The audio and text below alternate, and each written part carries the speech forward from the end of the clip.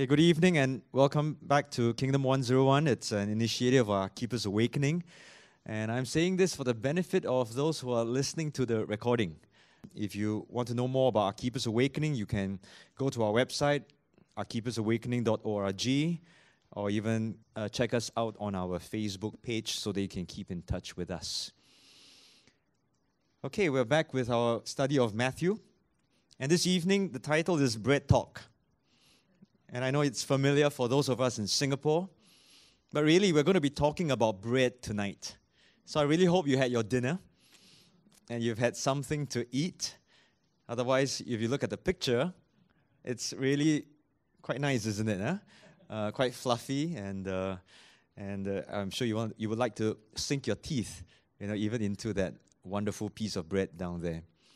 But before we get into the topic proper, let's look at some foundations which we laid last week. We read Matthew chapter 4, verses 1 and 2 last week. Then Jesus was led up by the Spirit into the wilderness to be tempted by the devil. And when he had fasted 40 days and 40 nights, afterward he was hungry. We explored some pointers as a foundation because this next 3 sessions we will be looking at the 3 temptations of Jesus Christ. And if you remember, and even if you can't remember and you have not heard the message yet, here's just some points for you. We looked at the after and the before, the times when temptations would come, and we have to be on our guard. We want to be aware. Usually it comes after a high point, and we think that, wow, we are right on top, nothing's going to happen to us, and suddenly it catches us off guard. It can also come before we are launched into something that God has in plan or in store for us. Our assignments, the things that He wants us to do, and before we get onto that assignment, we can be derailed. The next thing we learned is that the Spirit wants to lead us, and we love to be led by the Spirit, but we don't always like where the Spirit leads. It's not always a comfortable thing. It's not always to Resorts World Sentosa, or a theme park or something that's comfortable. Sometimes God leads us into places where it might be difficult. We also found that God's ways are always higher ways, but His ways would include the wilderness. So if you find yourself in a wilderness, don't fight it. Don't fight it. I know we don't like it very much. But if you know you're there for a season and for a reason, then learn fast, learn well, so that God can take you through and also help you grow through that process. We learned the 2 sides of the same coin in a trial about temptation as well as a test. And they're really 2 sides of the same thing. In every situation, there is a temptation that's presented to us, and Satan is the one who tempts. But there's also a test, and God is the one who tests. You remember this? That in the temptation, it is a test to find out your flaws, to discredit you, to disqualify you. But in a test, in that word, is always to find out what's good about you so that you can be promoted and you can do even better the next time. We looked at our enemy, and I hope you're convinced the enemy is real. Not only is he is real sneaky. Yeah? He twists things and he will use words and he comes at you without you even noticing it, and you have to understand his strategy. So with that, this evening, we're going to go into the next 2 verses. In verse 3 and 4, now when the tempter came to Jesus, he said, "If you are the Son of God, command that these stones become bread." But he answered and said, "It is written, man shall not live by bread alone, but by every word that proceeds from the mouth of God." So this evening, we will look at the very first of 3 temptations. I want you to know that it starts in the wilderness, but you will see it actually goes into increasing heights or places. From the wilderness to the temple, and then to the mountain. There is like an increasing intensity, and it gets higher up. The devil takes Jesus or meets Jesus in the wilderness, brings him to a temple, and then later on takes him up onto the mountain. And in all these things, you will see that it is actually the enemy's attempt. Now, that word attempt is interesting again. It's made up of two words. And literally it means to tempt. It is the enemy's attempt to question and to confuse identity, always. Identity is always challenged when the enemy comes against us. Not only that, it is also his attempt to distract and as well as to detract from your mission and from your assignment. And in all three instances, Jesus would use Scripture to counter the enemy. So these are the common things we will see through all the three temptations that sort of give us a representation of all the temptations we would actually face. But before we get into the points, I want to bring you good news. Let's be clear. Making and eating bread is not a sin. You see, tonight we're going to talk about bread, right? Yeah, so I don't want you to think that, oh man, if Jesus had made bread from stone, oh, that's a sin. No, making bread is not a sin. Eating bread is also not a sin. But behind this one temptation, we will look at 4 subpoints. And these 4 subpoints are related. They're all linked. They're all part of each other. But I think it helps us as we break this down, understand a little bit more what the enemy is trying to do when he tempts Jesus. And I pray that as we go through these points, it would help us also examine ourselves against what the Word of God says and how we are actually living according to it. So if you're ready, will you join me? Let's pray, and we will get quickly into these 4 points. Father, thank you, Lord, for the example of Jesus, and this evening we're going to get into his temptation and how he overcame, Lord. And Lord, in it, Lord, we also want to learn the enemy's strategy so that we will not be caught off guard. And so I pray, Lord, every detail that is being shared tonight, Holy Spirit, please lead us. Help us to understand it. Help me to share it so that in all things, Lord, Jesus will be glorified and he will receive the highest honor. And so we thank you for this. In Jesus' name we pray. Amen. This temptation is about the devil coming to Jesus and says, look, if you're the Son of God, look at all these stones all around you. There's nothing that's stopping you right now. You can turn these stones into bread. Now, of course, Jesus answers from a passage in Deuteronomy. But behind this temptation, we actually see it's a temptation of physical desires and dependence. When Jesus had fasted 40 days and 40 nights, afterward, he was hungry. Have you heard this saying? A hungry man is an angry man, right? How many of you have snapped at someone before because you're hungry? Or you couldn't think straight because you hadn't had, before you had coffee, that's another thing. But we need that food, right? We need the sugar or something in us. And hunger is a craving, or hunger is a fleshly desire. And Satan wants to tempt us always that we would depend on these fleshly things or material things or physical things. The fleshly or physical desires that we have, they're very natural. But the enemy would want to capitalize on these to throw you off track. So let me ask you, what are you physically hungry or craving for sometimes? Here the example is food. That's very common. For some others, a physical desire could be sex.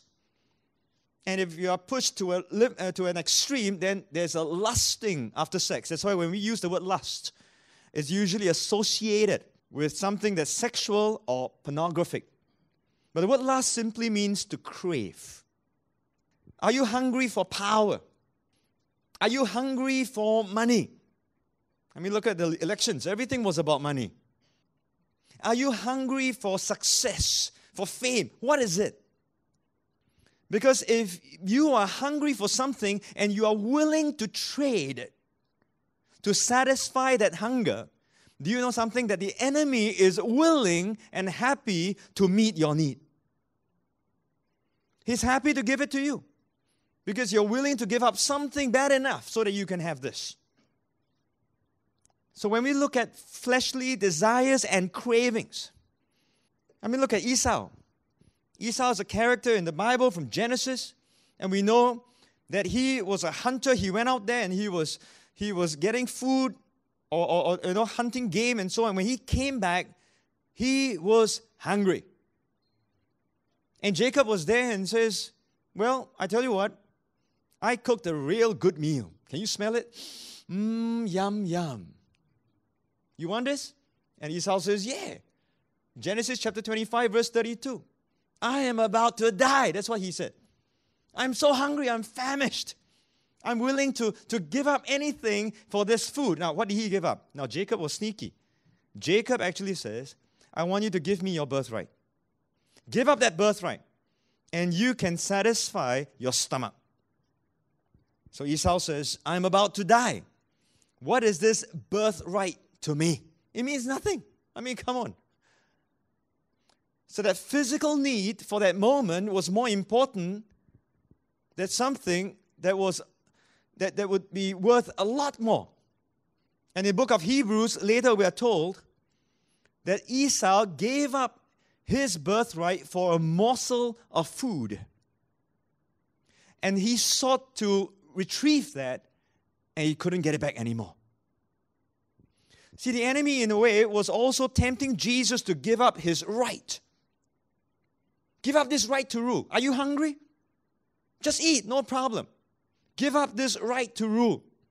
Because if you just do that and just satisfy this craving, that's more important. Come on, if you die, Jesus, from hunger, you can't rule anymore. You see how the enemy plays in our mind? And so we are tempted in the same way. That's why the book of Hebrews warns us.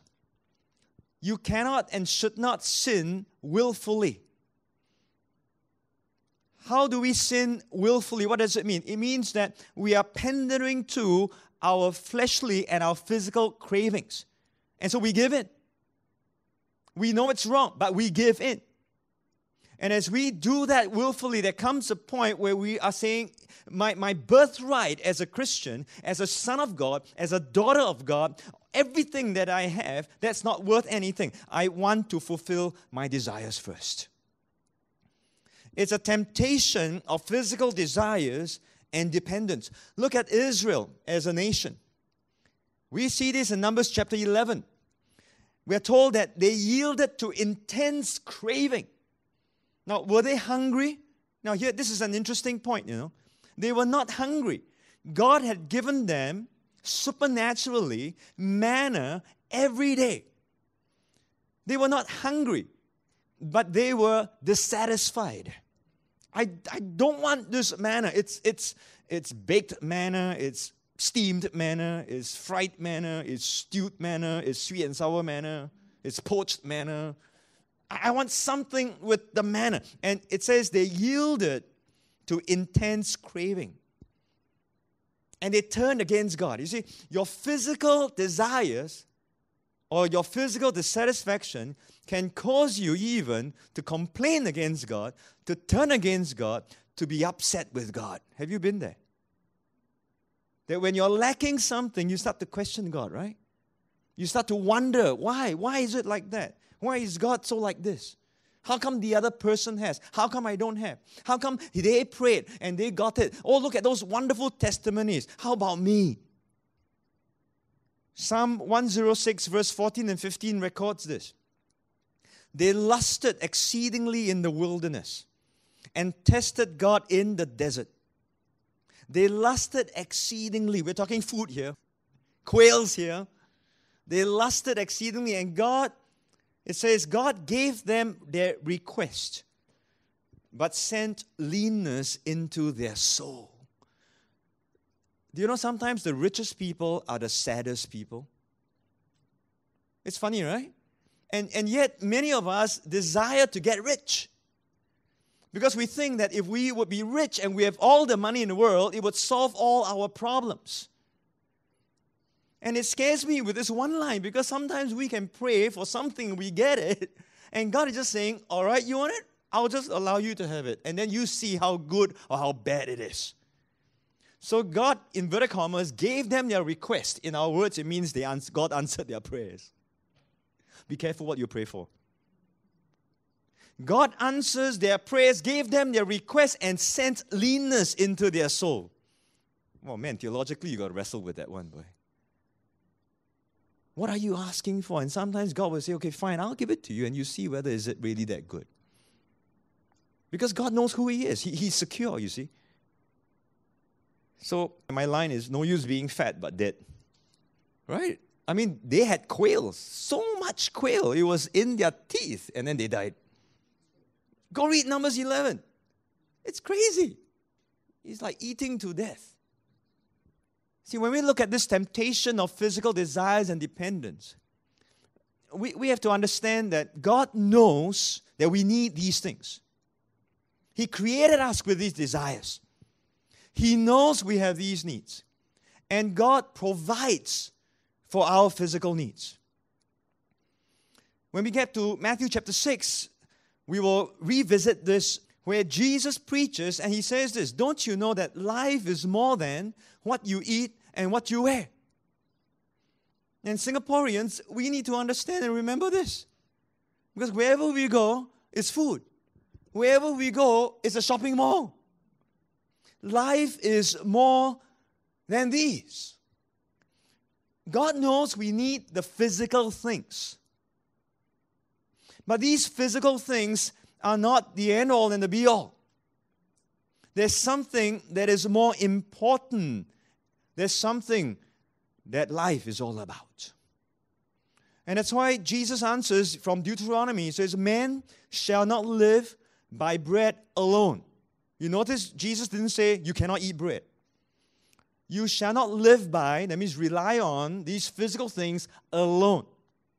But man shall live by every word that proceeds from the mouth of God. In other words, there is a realm that is higher than the physical realm.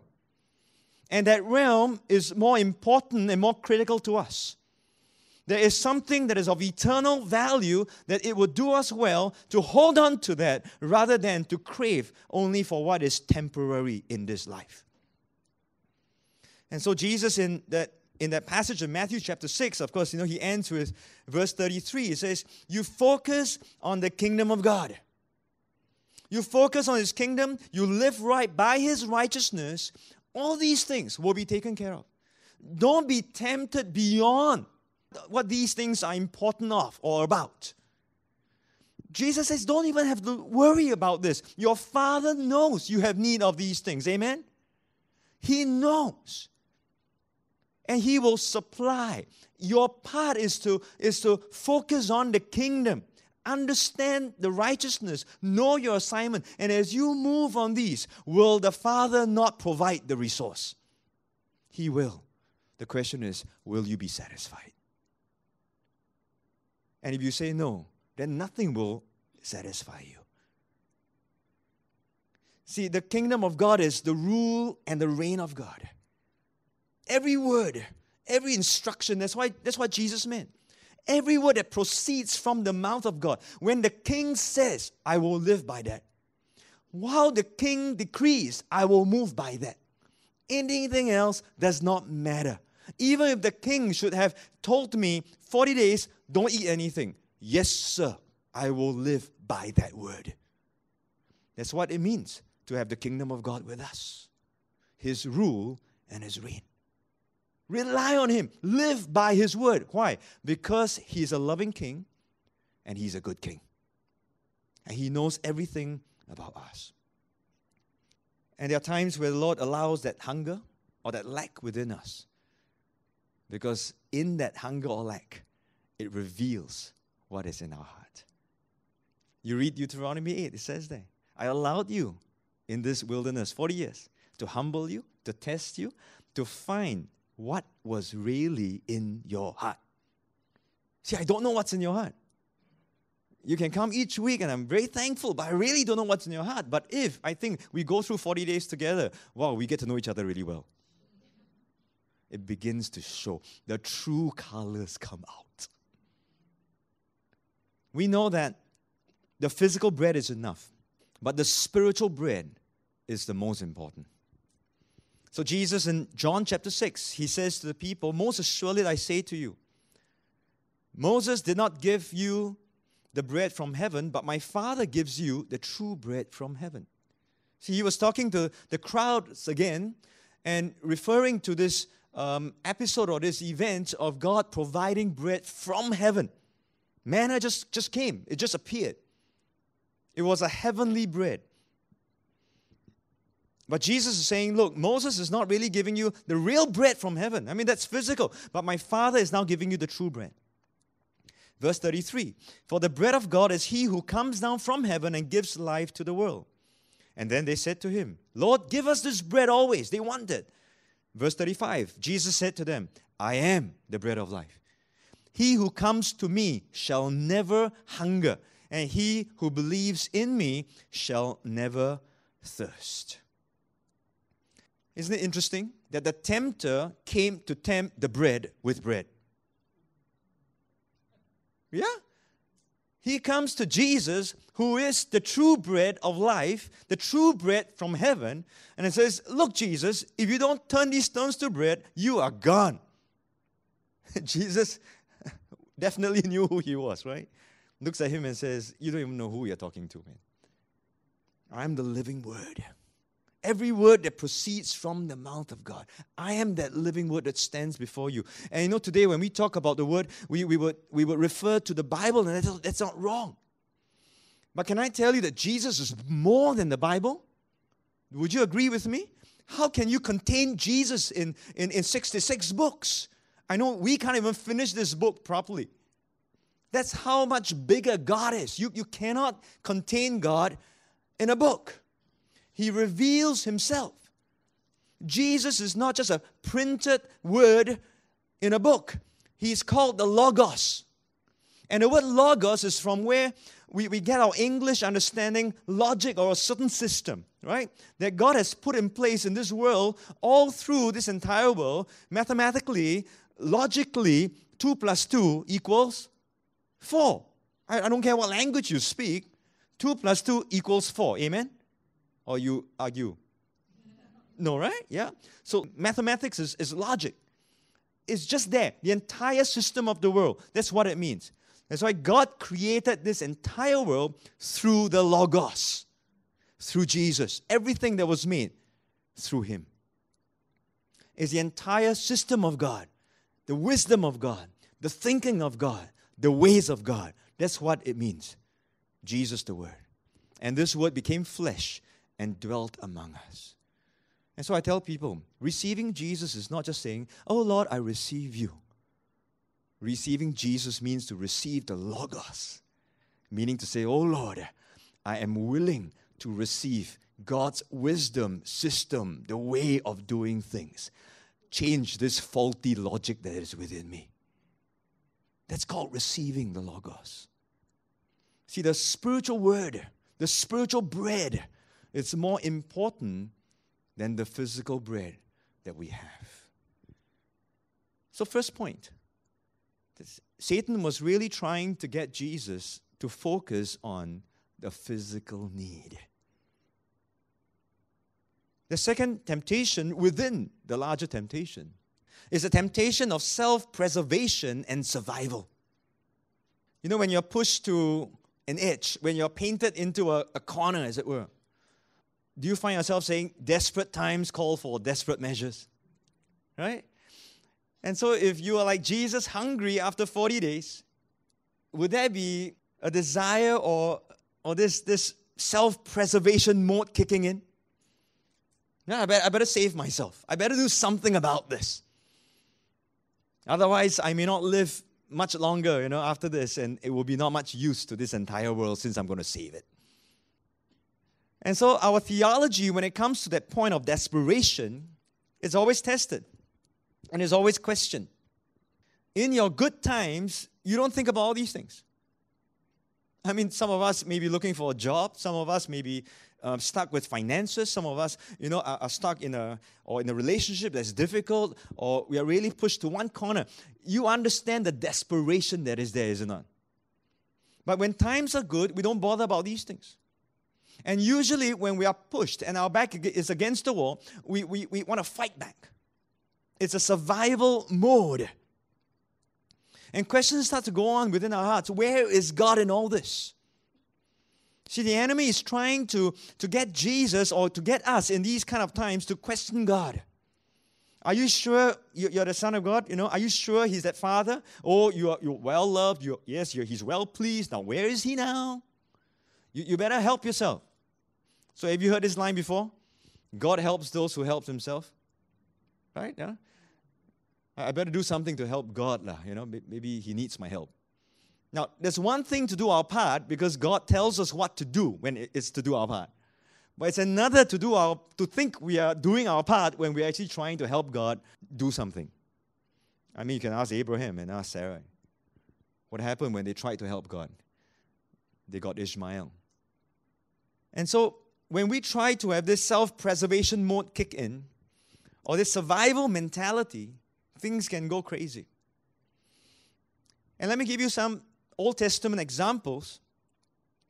See, Saul, as the first king of Israel, we know what kind of a king he was. He started out quite well.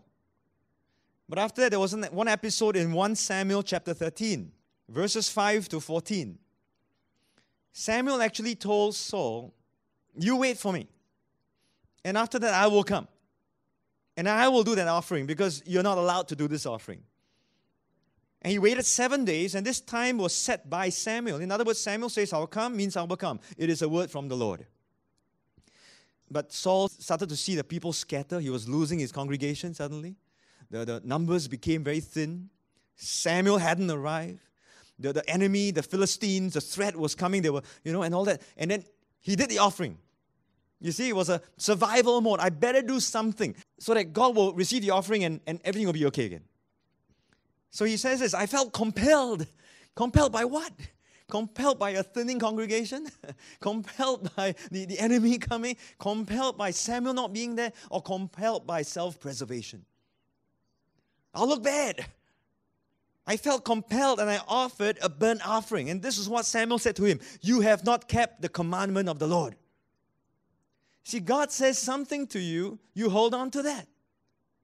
And I can tell you along the way, your knees might be shaking and you keep going back to the Word of God. Lord, did you say this? Do I hold on to this? Do I move? Do I stay? I need that word from you. Every word that proceeds from the mouth of God. You see? That's what it means. You hear something from the Lord. Lord says it. This is it. I'm holding on to this. After that, he goes against the Amalekites. And God says, kill everyone. Don't spare anyone. What does Saul do? He spares Agag, the king, and he keeps the good stuff. And he says, I'm going to bring this as a sacrifice. And Samuel comes again and he says, what have you done? What have you done? Oh, no, I'm going to sacrifice. I'm going to be a good guy. I'm going to do the good things. Lord, I saved the best for God. He says, you disobeyed. Don't you know to God, obedience is better than sacrifice. See, when we begin to take things into our own hands, but of course we have the story of David that comes after him. And we know this. David was persecuted by Saul. David was threatened by this king who knows now that he's going to lose the kingdom. And here's this next guy who's going to be taking over soon. So he chases David into the wilderness and David becomes a fugitive. And twice the Bible records that David finds Saul at his mercy. Saul was sleeping in the cave that David was hiding in. Now David could have gone into survival mode. And even his soldiers told him, his captain said, oh look, the Lord has delivered the enemy into your hands. And David said, no, I didn't hear any instruction. And David waited for his time. You see the difference here? The temptation of self-preservation and survival. You know, in the New Testament, in Philippians chapter 4, I love this passage. And I know we quote this a lot in verse 13 of chapter 4, Philippians. I can do all things through Christ who strengthens me. Yeah? And I wonder, when people quote this verse, do they really understand what they're saying? Because in my teaching time, when I ask my students, what does verse 11 and 12 say before verse 13? No one can tell me. So in other words, they don't really understand the context. It just sounds nice. You know, Christ strengthens me. But if you look at verse 11, it says, not that I speak in regard to need, for I have learned in whatever state I am to be content. I know how to be abased. I know how to abound. Everywhere and in all things, I've learned both to be full and to be hungry, both to abound and to suffer need. Now, do you understand the context? Paul is saying, look, I've had plenty. I've dined at the best restaurants.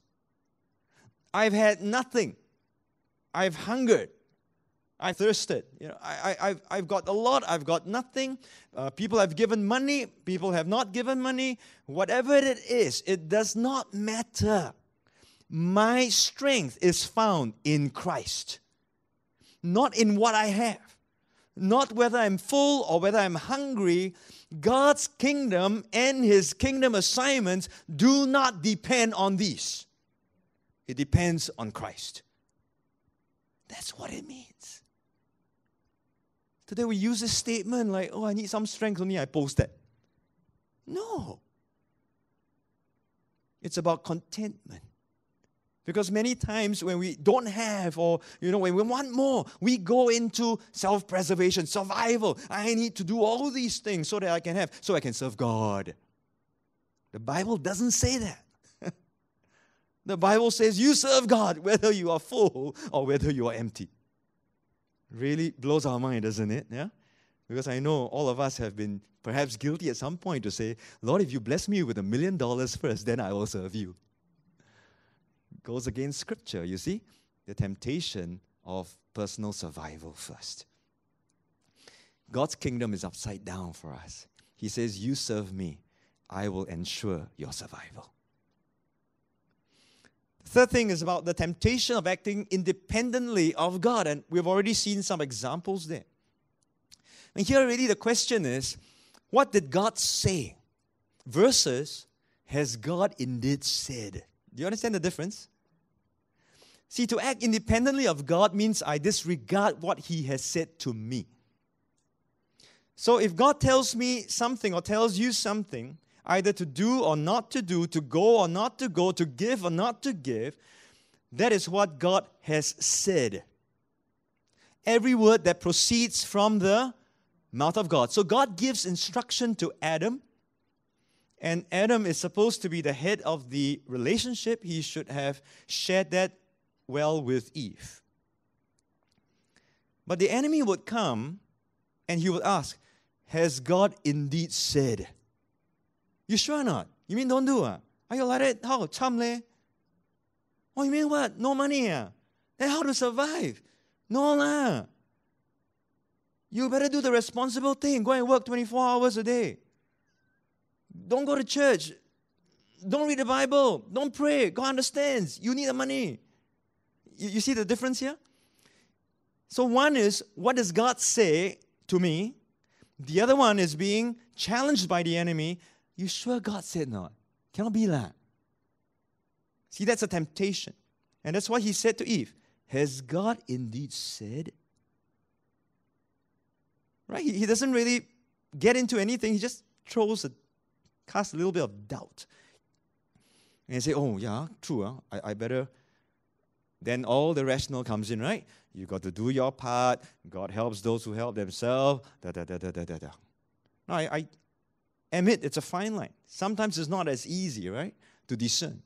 But that's what a relationship with the Lord is all about. You make mistakes and you learn. You make mistakes and you learn again. Because God in these tests us to approve us. But the enemy wants to show us up as weak and not good. So look at Jesus. I believe Jesus could have turned those stones into bread. But He did not. Why? Because he didn't hear from the Father, I believe. Would you agree? I mean, that's my speculation. Do you think Jesus could have whispered a small, quick prayer? When the enemy says, come on, since you're the Son of God, if you're son, just turn these stones into bread. And Jesus goes, cannot that? I don't know. Okay? And perhaps the Father, through the Holy Spirit, so sensitive? No. Or Jesus already knew. He didn't have to pray for some of these things, right? And so he says, no. I will only go by what my Father says. And that is true. Jesus says in John chapter 5, verse 19, the Son can do nothing of himself. But what he sees the Father do, for whatever he does, the Son does in like manner. I want this kind of a relationship. I'm not there yet, my friends. I want to be able to see what my Father does and I can do it. I want to be able to hear from my Father in a way he says, okay, now you do this, then I go and do. Otherwise, I don't do. And I have to deal with that because the temptation of, I need to do something, otherwise, I'm feeling lazy or something. It just overwhelms me. How do I come to a restedness to know my Father, to hear my Father, to see my Father do? And then I said, Lord, should I do this? And he says, go. I'll go. And I'll do it to the best of my ability. Could Jesus have turned the stones into bread? Yes. I mean, when he went to the wedding, he turned the water into wine. No problem. In the wilderness, on the mountains, again, he feeds the 5,000, then the 4,000. This is no problemo. But he hears the Father, you see? He does not act independently apart from God. Look at Gethsemane, all the way through. Jesus wrestled. You read the Bible. Jesus had every human emotion. Do you know in one of the Gospels it says that he was anxious. And he prayed so hard because the cross wasn't a nice thing. We don't understand it, you understand? Because we don't have execution by cross today. And we are not guilty of that. But the Bible actually says that he was anxious, he was praying. And finally, the Father, of course, heard his prayer and would have spoken to the Son. And the Son says, not my will, but yours be done. Now, if you want to learn Christ-likeness, we have to learn this. Today, we're very practical and very pragmatic Christianity, is it not? Whatever works. God understands. I go into Scripture and it really flips me upside down. It's crazy. I must repent. I'm not living the way the Lord is asking me to. Now, some of you will be saying, that is radical. Yeah. That is crazy. Yeah. I mean, they look at Jesus and they called him crazy. So if you want to be his disciples, as the teacher is, you would be too. So how many of you want to be crazy? Are you ready to be radical? Amen. See, this is discipleship, friends. If any man wants to follow me, Jesus says, he must first deny himself. In other words, my own activities, my own preservation, my own way of thinking, my own agenda. Lord, I'm willing to lay this aside because yours comes first. That's discipleship. I'm sorry, it's not attending a class and finish 12 sessions and I'm a disciple. No. How do we hear God and how do we obey? And the fourth temptation, as it were, is the temptation of having to prove something, to prove a position and a power. I tell you, we all struggle with this. You know why? Because our own identity, our understanding of our identity in ourselves even, for starters, don't even talk about our identity in Christ. We are insecure in that. And we find a great need to either prove ourselves or to vindicate ourselves as Christians, don't you think? Or as people in ministry, for example. I mean, we start a ministry. This is a new ministry. You know how people will judge us? How many people come? How many books you sell? Right? And then, how many activities you do? What do you organize? And I tell you, it's the craziest thing. I have no answer. They would ask me, so how's your ministry going? I said, okay, I think. So what are you guys doing now? Not very much. No, really. I mean, you know us now, right? What are we doing? Not very much. And so these are the persons or person, you know. If they want to compare ministries, they will tell me how much they're doing. And I tell you, the temptation is for me also to say, my first print run sold out, you know. No more books, you know. You want to buy? Right? You see, we're trying to prove something. Oh, there must be more anointing. There has to be miracles. Yeah, I believe in miracles. But must it always be miracles? I don't know. You mean no one fell over when you pray for them? I didn't leave with gold dust, just the haze. I mean, come on. We're trying to prove something, is it not? And I fall for this temptation over and over again. We're trying to prove to be good Christians. Why? Because I must have blessing. I must have favor. So I must have lots of money. Otherwise, there's no favor upon me. Where does the Bible say that? It's scary. And I know I've been guilty of it in the way I've talked about it. Or maybe I have not realized it, but I say it. So someone drives a certain car and someone drives another car. So this person is more blessed? No. Why? Because there's a temptation to prove something. So when the enemy looked at Jesus, he says, if you are the Son of God.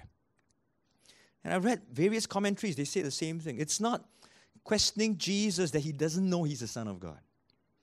It's better translated, since you are the Son of God.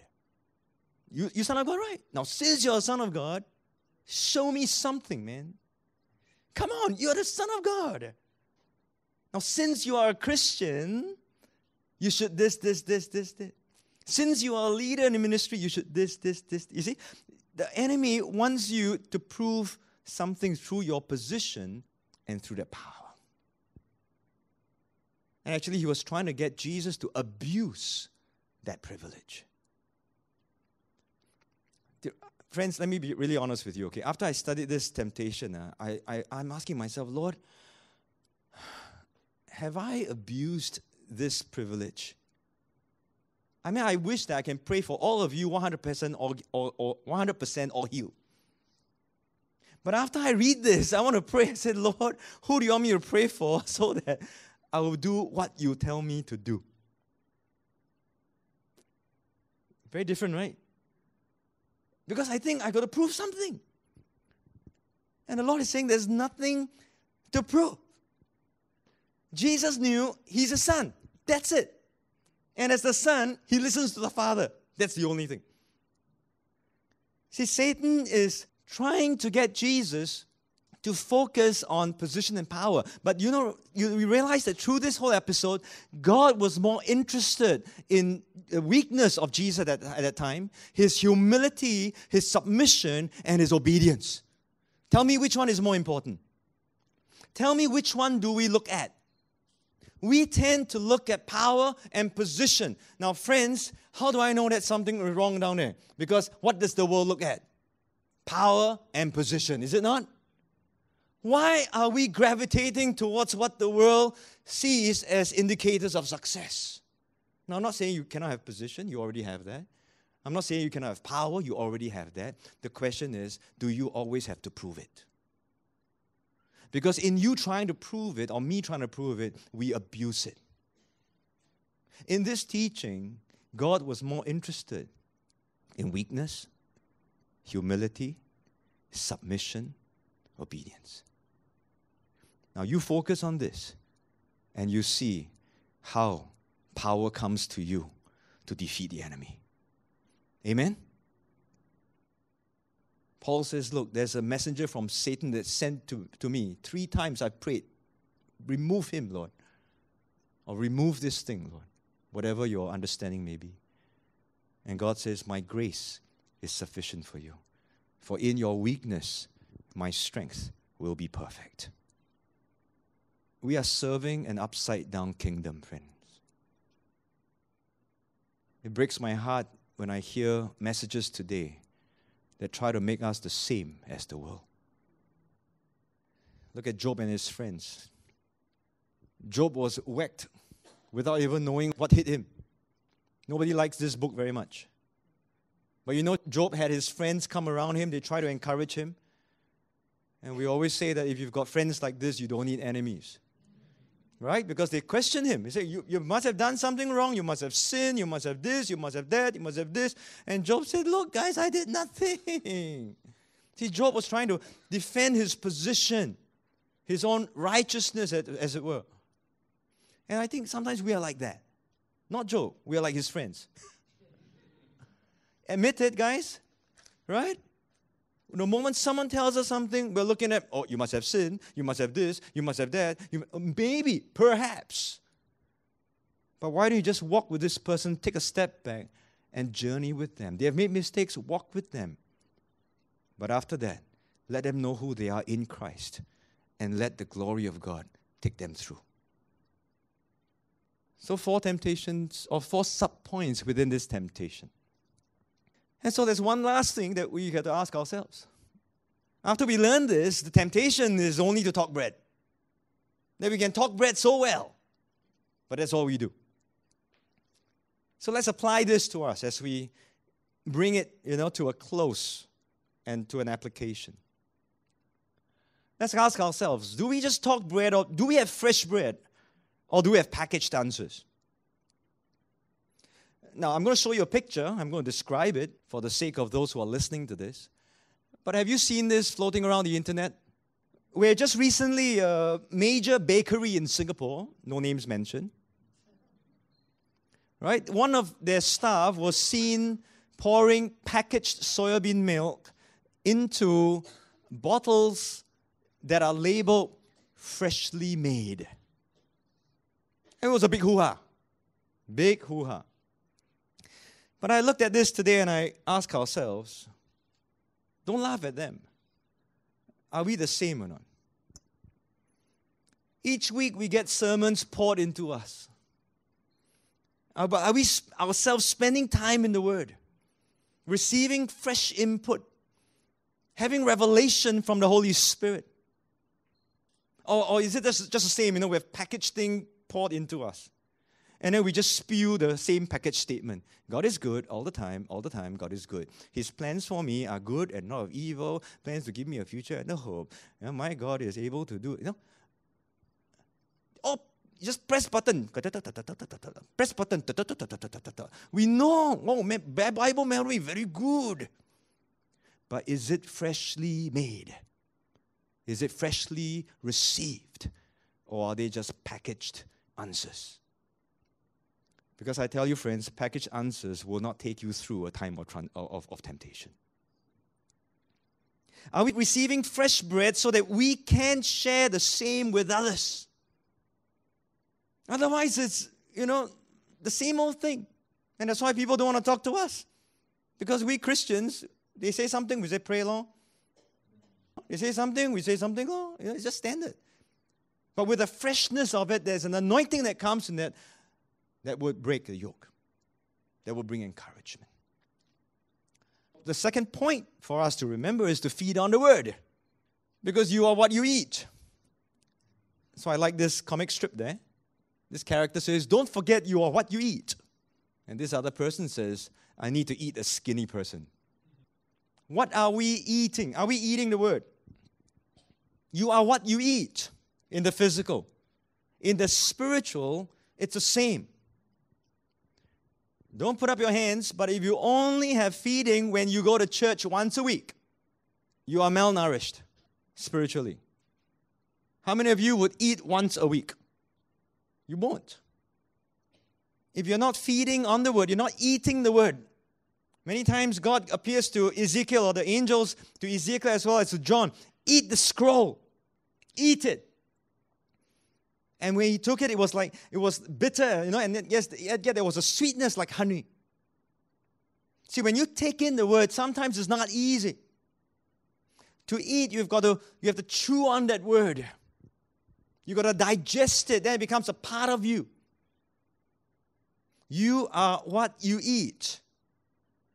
Is this what you eat? Today we're on a fast food diet. I'm sorry if you have not had your dinner. So we've got burgers and fries, and everybody loves burgers and fries. We've got pizzas, totally unhealthy, but we feed our children. Oh, I love this one, lava cake. Chocolate oozing out. That's one of my favorites. Sugar-coated donuts. Friends, do you know that today we are in a fast food church? Many messages are sugar-coated. Feel good. Why? You work too hard, 6 days a week. Come to church, still get whacked. No, nah. Change church. Yeah, I've heard of people who actually do that. Too tough to hear. Go to another church. This pastor good. He's very loving. Sugar-coated preaching. Junk food. You are what you eat. Every word that proceeds from the mouth of God, are we receiving what is pure, what is unadulterated? And God can give nice things, amen? But God can also give not so nice stuff. Why? Because He loves us. So I tell people, love the blessings, heed the warnings. They are both important. The third thing is to hear and to do the word. Let me read to you from Ezekiel chapter 33, verse 30. As for you, son of man, the children of your people are talking about you beside the walls and in the doors of the houses. This is talking about Ezekiel. And they speak to one another, everyone saying to his brother, please come and hear what the Lord, or what the word is that comes from the Lord. Now this sounds really good, right? People are passing on the flyers. They are sharing the Facebook posts. Come and listen to Ezekiel. This is a prophet of God. Come and hear the word. Wow, so anointed, The teaching is really good. And I'm very happy if you invite someone to KINGDOM101. But the Lord goes on to say this. So they come to you as people do. They sit before you as my people, and they hear your words. But they do not do them. For with their mouth they show much love, but their hearts pursue their own gain. Indeed, you are to them as a very lovely song of one who has a pleasant voice and can play well on an instrument, for they hear your words, but they do not do them. I think preaching has become like an entertainment sport. And I love the pulpit. It's a great privilege for us to stand here to declare the Word of God. But with the internet and with the number of churches, the number of meetings, and the number of anointed speakers, there's such a competition, is it not? No? Who would you go listen to? Who is the anointed one? Who is the one that has a prophetic word? Who has this and who has that? And as preachers, as if preaching is not difficult enough, now we have to be a performer. We got to come up with the best things. We have to give you the good points. We have to do good presentations. And we will do all these. But the point is, as the Lord is saying, the people come to hear, but they do not do what they hear. Present company excluded, of course. I hope. Do we hear and do we do? I tell someone, it's not more teaching we need. Do you know really, whatever church or whatever meeting you've been to, even if you stop right now and don't attend any other message, but go back and take those messages and start to apply, it will still be all right. Please come back next week. Would you agree with me? How many of you can remember what I preached 16 sessions ago? Right? How do you review and start to look at those things and ask the Lord, are we doing what we are hearing? And you cannot claim ignorance, because in Ezekiel it says that when it comes to pass, surely it will come, they will know that a prophet has been among them. There's nothing wrong with Ezekiel. He declares the word of God faithfully. And the people cannot say, huh? You mean? Yes, sir. No. He is the prophet. The word has been declared. The onus now is upon you. Will you act on what you have heard? You can't claim ignorance, you see. Of course, finally, we have to live by the word. And the word live by means to depend on the word, to rely on the word, to stake your everything upon this word. You understand? You live by this word. It's not just living out the word or doing it only, but you're living by it. And I have this phrase that I remind myself and I tell people, I say, if you want to quote the word, be prepared to live by the word. See, otherwise it's rhetoric. It's all talk. And talk is cheap. And that's why in the church it's so easy to talk. We're saying all these things, and I'm not saying it's easy to live by it. I'm just saying, have we even begun to take a step towards this? I shared with you about discipleship already. It's radical. Relying on God more than your physical needs. Radical. It runs against our every grain. That's why Paul says, renew the mind. Change the mind. If you don't change this, you will never be transformed. If you're not transformed, you will not know the will of God. If you don't understand the will of God, how will you know your assignment is aligned with the will of God? If you want to quote the word, be prepared to live by the word. That's why James says in 1:22, don't just be hearers of the word, deceiving yourself, but be doers. Live it. Live by. So as we close, let me ask you a question. How are you faring in these temptations? Aren't you glad that Jesus passed the test and that we are all hidden in Him? Amen?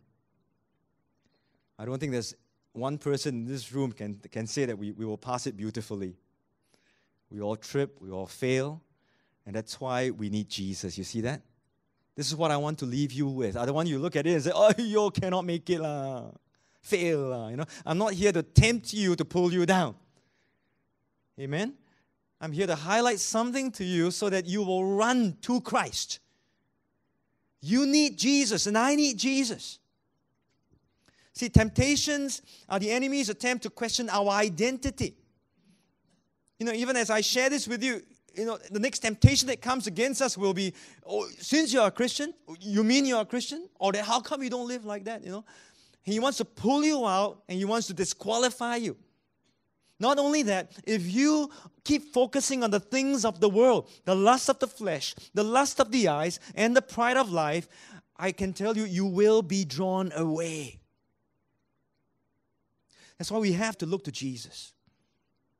Colossians 2 tells us we have been raised with Christ. We are hidden in Him. So he says, don't focus on, don't set your mind on things of the earth, but set your mind on things above. And I hope that tonight, and this lesson, I've done enough to stir you and to encourage you, to convince you that there is more to life than this physical thing that we are looking at. There's more to it. Sometimes we have to live to a certain age to realize, quite true, huh? I spent my whole life chasing all this, huh? It means nothing. And then God begins to get our attention. He awakens us and aligns us. And then He assigns us. So seek the spiritual and the eternal, not the physical and the temporal. And so as we close, I want to remind you we don't overcome temptations by our own strength. The same Holy Spirit that was with Jesus, if you believe in Jesus Christ, the same Holy Spirit is with us. Amen? We rest in that. We ask the Holy Spirit to help us so that our eyes are fixed on the right things. We focus on who He is and what He has called us to. We don't just talk about bread. We boast in the bread of life. And so learn from Jesus, live for Him, align with Him, rely on Him, and live by what He says to all of us. Let's pray. Lord, we thank You for Jesus, the bread of life, the living word, the Logos. We thank you, Lord, that he passed the test fully, not just this one temptation, but everything that was hurled at him by the enemy. He was tempted at all points and yet found without sin. He is a faithful high priest. He is deserving, Lord. And without sin, without blemish, Lord, he can present himself as that perfect sacrifice on behalf of all of us.